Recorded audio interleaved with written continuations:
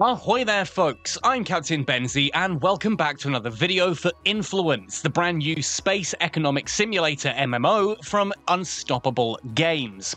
Now, frequent viewers of this channel will have already seen a little bit of information about Influence, where I've talked about the lore of the game, getting started with the crew, and a little bit about some of the more controversial elements of the game. But today I actually wanted to jump in and show you some of it in action and talk about how to get started. Now, normally when I make content for a game, I get stuck in behind the scenes with all the cameras and that switched off, figure out what's going on, and then wrap it up in a bow and present it to you as a sort of tutorial or here's how I'm having fun, here's how you can too style video. With Influence, though, I thought it'd be a bit more fun, since the game is coming up to its global release, it's still in pre-release at the moment, to essentially just jump in and mess around with it, with the cameras and microphone rolling to kind of show you what it's all about, right? So, without further ado, let's jump right in and showcase that. So I've created a couple of crews here on Adalia Prime. I'm going to jump right in now, and I'm actually going to hire a new crew just to get things started and showcase some of what is going on. So zooming in to the planet here, you can see all of these different hexes here are different buildings. Each of these is a 1 kilometer square area. Now, if I go into the settings on the right-hand side here, the, where are we? I think it's the top one, if I remember rightly, or is it the cog lot search? That's the one, lot search. We then go into buildings and we click this little paint bucket here. This would normally look like this, all one color, which doesn't make much sense. If we click this, we get a full color-coded breakdown of what everything is. And these yellow ones are essentially habitations. So from one of these selected, which could be like Wallenbergia, or we've got Lucinda's Landing, sorry, we can then go into recruit crewmate and start a new crew. Now, in order to showcase what's going on here, I'm going to start with an engineer. See, we get a woman, so let's think of a nice female name here. There we are, 5% increased building construction speed. I was right, builder is the one I'm looking for. So we're going to name our crewmate. I need to think of something off the top of my head. You'd think that I would have planned this ahead of time. That will do nicely. Appearance I'm happy with. We're going to recruit Sarai here into our crew. Now, it's going to pop up with my little wallet here on the side. I've already attached my Argent wallet. Be aware that this will be something that is actually integrated properly into the game at a future date. So for the time being, every time I do any form of transaction or whatever, it is going to essentially pop that up, but when the game hits global launch, in fact possibly even during the pre-release, that may not actually happen. We should see that that does all get integrated fairly swiftly. So we are now recruiting. When a action is ongoing, we can just close things down and leave it as it is. You'll see that it is cycling here on the left hand side. We then get this notification that that crew member has been minted, created. These are NFTs, and if you've been following my content, you'll know that shouldn't be a scary term. It just means it is a unique item that has its own, all of this information attached to it that makes it completely unique and thus can't be traded. Non-fungible is just the opposite of fungible. A fungible token is something like $1. My dollar is exchangeable for your dollar, and 5 of my dollars is exchangeable for a $5 note, for example. That kind of thing. So with that crew member active, I'm now going to go into the burger menu at the top right here and into my crews. One of the really cool things about Influence is that you don't have to log out and log into new accounts every time you want to swap crews. You can just go in like this. So I'm going to swap to this crew member here. So we've now got Sarai, and we're going to play as her for the time being. So it's going to log in basically as her. Now we are going to zoom out and we're going to start some construction here on Adalia Prime. Things are a little bit slow on my computer end at the moment. I'm not sure what's going on with my internet today. It is taking a bit of time to kind of get things up and running and log in, but give it a sec and we'll get there. There we are with that up and running. We now have our crew member sitting here in Lucinda's Landing. We're going to zoom out and you can see where other players have been building stuff. All of these are different constructions put down by other players. So I'm going to go all the way down here. I've been building some other bits and pieces down in this little area off to the side here. So I'm going to zoom in on that, and we're going to start building a few new constructions. So let's start on this plot of land here. Now, just like in real life, unfortunately, you do need to rent the land that you are going to be building on. You can't just build anywhere. Adalia Prime, at least, is run by the Prime Council, and therefore you have to rent land from them. If you are minted enough, if you've got enough money, you can actually buy your own asteroids and then start leasing the land on those as well. That is a way for you to make money in Influence. But for the time being, we're going to be leasing some land. So with this plot selected here, empty lot number 1,713,031. What a brilliant name. Love to hope I can rename that later on. I'm now going to look into actually constructing here. So with this highlighted, we go to the bottom left and plan a building site. No, we don't, because I need to control the site first. That means I need to go into, is it lot search? I can't remember which one of these it is. It might be the top one, lot info. There we are. And then lot permissions. We're going to click available and we are going to form an agreement. Now here you can see that this is going to cost a total of 7,300 sway a month. I want to have this running for at least 6 months, so I'm going to go on that and create an agreement. Total there of 42,800 sway. You can change some of these other settings, but for the time being, I'm quite happy with that. I need to authenticate the transaction. If that is another player, then I'm going to have essentially just paid them some sway. Now, sway is standard weight Adalian yield, I believe. Obviously, Adalia is the system that we are in, Adalia Prime being this first asteroid that we're on. So sway is essentially the main currency of the game, and it's what's traded between players, and it is what you also spend on actions. So if you are lucrative enough and you're profiteering, you can actually essentially get the game completely for free because you're earning enough sway to then pay for your own actions to make more sway to pay for some actions to earn more sway. That's the idea of this, and that's kind of exciting. But there we are. This plot is now leased to me. Happy, happy days. So we've got that agreement all sorted there. Now with this selected, we can go back to plan building site, and you'll see that I now have the capability of doing so. First things first, we're going to want a warehouse. Warehouses are probably your absolute basic construction site. Having a warehouse down on the ground is going to allow us to start stockpiling resources, which we can then use to build other things. Obviously, you can build other things first, but ultimately you're going to need at least one warehouse. So we're going to go for that one first. Selecting warehouse, hitting done, you can see we get our different resources here. Now, for some reason, cement just doesn't want to load with me today. I've been speaking to the team about this, and it's probably because I'm playing the game currently in Vivaldi. I couldn't get Chrome set up properly, but apparently Chrome or Firefox is going to work a lot better than this would do.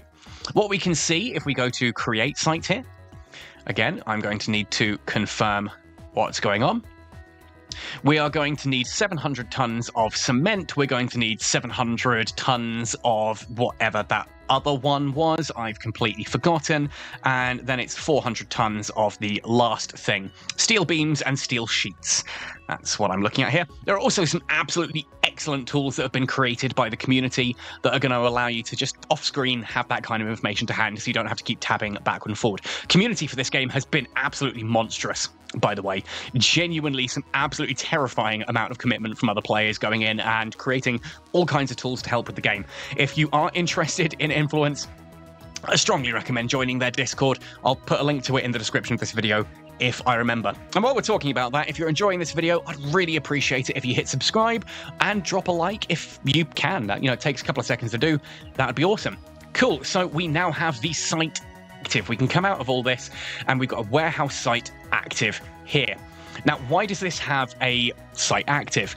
Essentially, this is to stop botting and griefing. Rather than players just kind of buying every site and then leaving it blank, essentially, when you purchase a site and start putting a plan down on it, you've got 48 hours to actually do something with that. If I don't come back in 48 hours, if I haven't tried to build something on here, that essentially opens it up to pirating by other players, which is a really cool mechanic.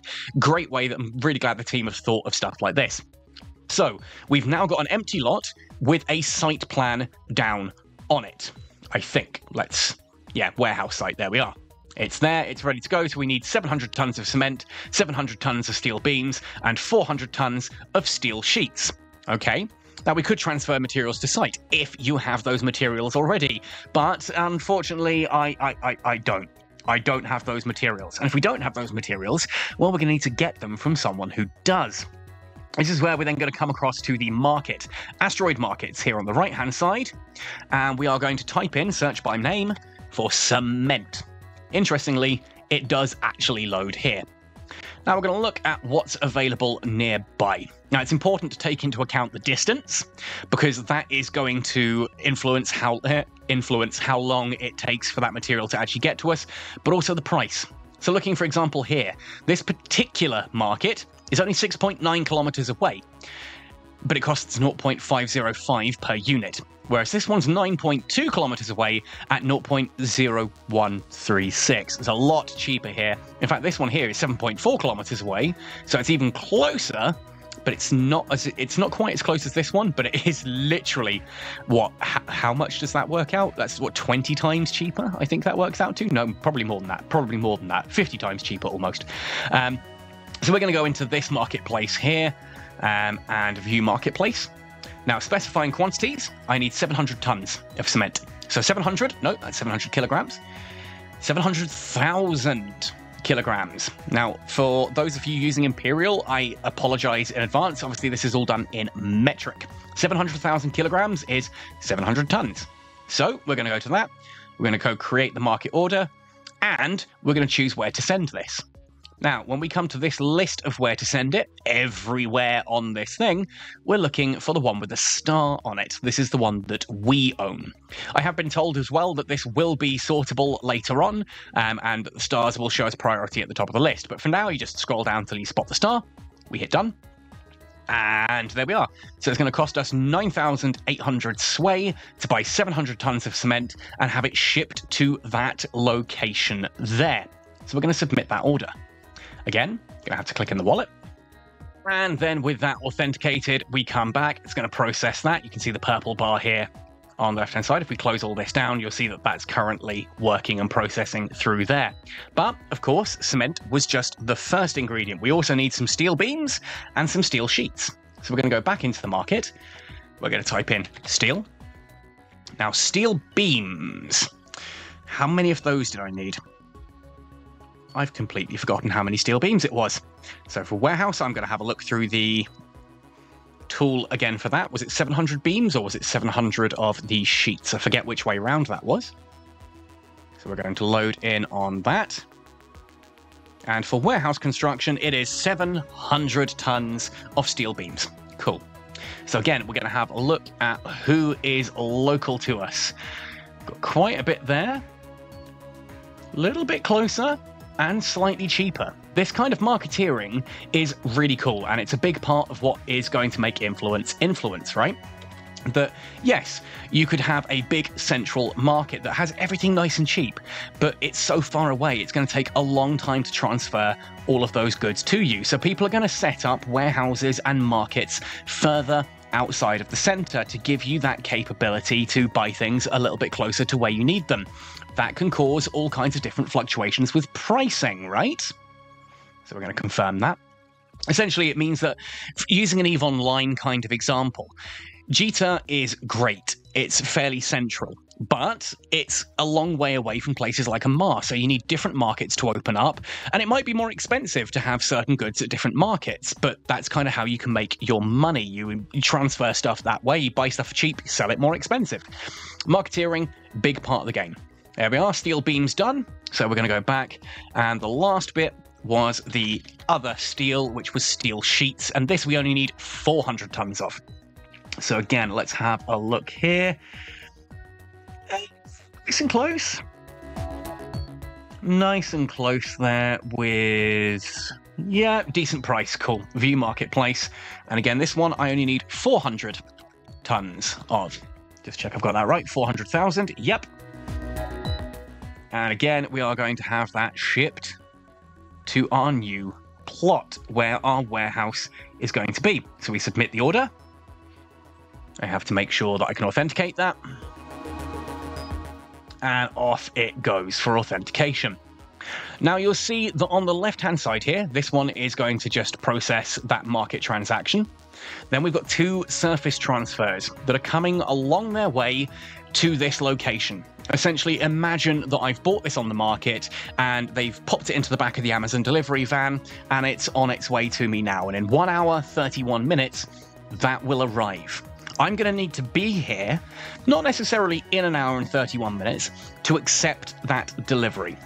Again, I have been told that at some point in the future, that may not be a thing, and it will actually just automatically drop off at that point. You also need to be careful that at this point, you are only sending the materials that you actually need. If you need 700 tons, don't send 701, because you will have to throw away that additional ton because you've got nowhere to store it, right? You are essentially just buying the bits and pieces that you need to fulfill the build order, if that makes sense. So if it costs you 700, if it's going to take 700 tons, and 400 tons, send exactly that. Because otherwise, anything in excess, you've got nowhere to store it, you're going to build what you need to build, and the rest of it you're going to literally have to dump away, losing you money. Not a great look. Don't do it. So at this point in time, I'm going to need to leave this for 1.5 hours, and then I will be back and I will show you how we actually complete that construction. Does it need to be exactly in 1.5 hours that I come back? No, but it does need to be within that 48-hour window that we've seen at the top left there. Otherwise, that site does come open to piracy, and I don't want to lose this site because I'm building some other constructs around it as well. Just to showcase that process again, I'm going to quickly do this now by going into another lot. We're going to open up a new lot with a new lease here. It's going to be a 6-month leasing period. Reason I'm doing this is that hopefully you can do what I did when I was being taught this as well. You can kind of watch me do it and say to yourself, right, okay, he's about to do this. He's about to click on this, and this is why he's doing it. And hopefully that will help you understand what's going on here. Now this time around though, I'm going to build an extractor. Because extraction, obviously, of resources is going to be an important part of things. So there we are with a new site down. We're going to place building site. We're going to go for extractor. Again, 450 tons there of cement, 600 tons of steel, 3 tons of whichever that one is, and these other bits and pieces here. So we're going to create site, confirm it, and then we go back to the market, right? So cement, 450.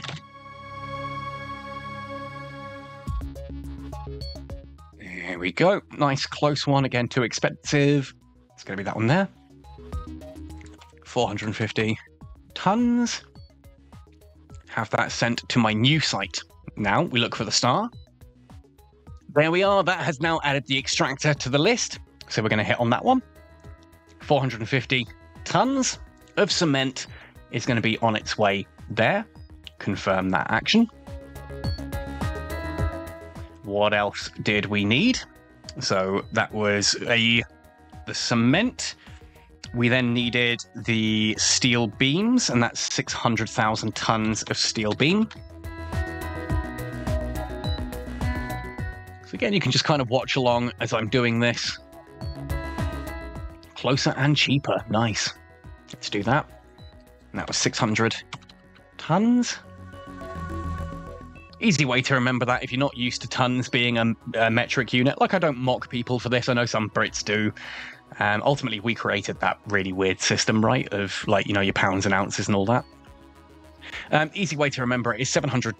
You know, if you're going from kilograms to tons, just add 3 zeros on the end. So 600, and then tons means 3 more zeros. That's it. So we're going to submit that order. Get the steel beams sent through.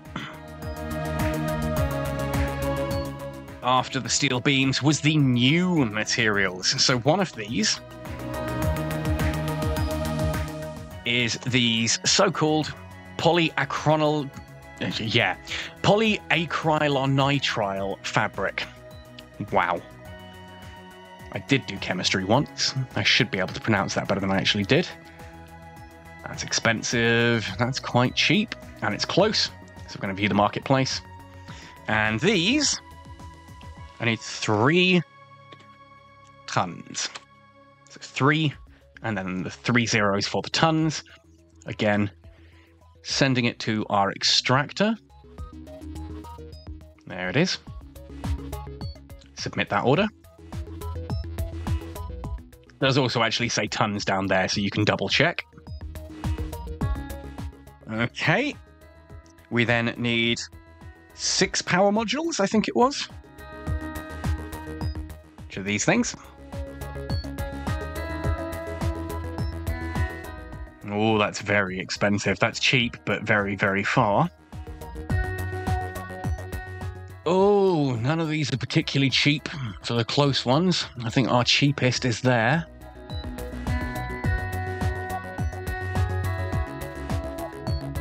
That's a little bit closer, and I don't mind paying a little bit more for that. Oh, none in stock there. Okay. Yeah, listed demand. We're going to have to actually have a look at these, aren't we? Yep, that one there. Okay, view marketplace. So I know that's the same one. Hang on.